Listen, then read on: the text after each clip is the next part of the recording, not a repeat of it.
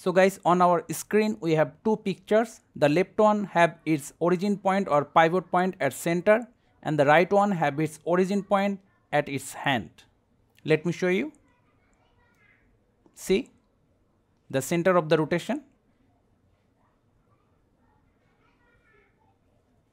So how to change the origin point or anchor point of a picture? It's really simple. Bring the default text to the timeline. Then go to right side, select the default text, insert plus. Now scroll down, align the text to center. So this is our center point. Now go back to media tab, bring the picture to the timeline, scale it down to 50%.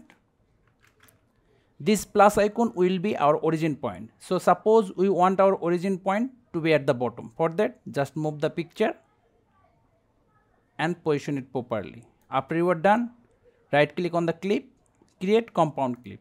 Let's see if it works or not. Go to right side, make a keyframe.